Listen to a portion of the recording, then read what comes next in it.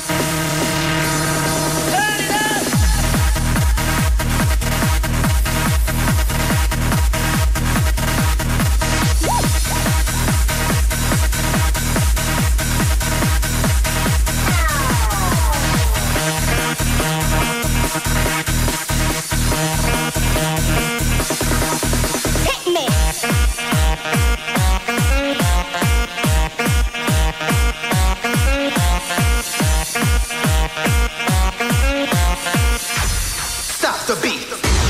Drop the bass.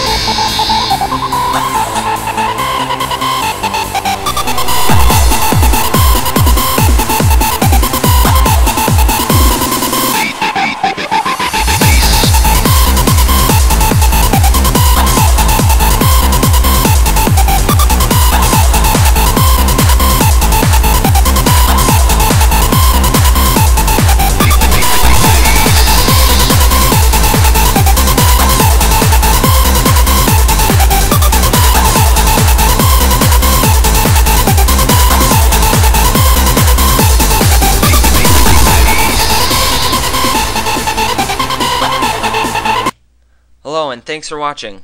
I'd like to start off by saying that in order to get far in split screen multiplayer without any zombie resistant glitches, you need to make sure you're on the M1 Garen side.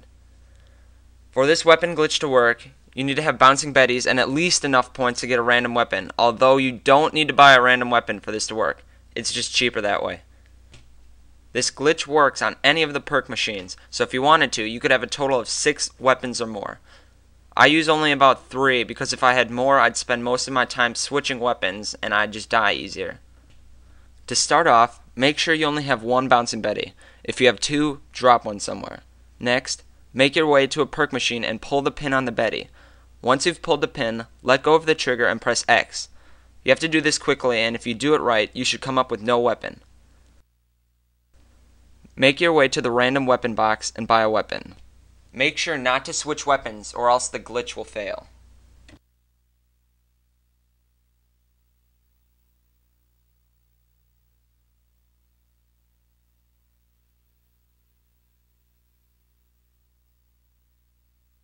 This glitch also works on the online multiplayer zombies.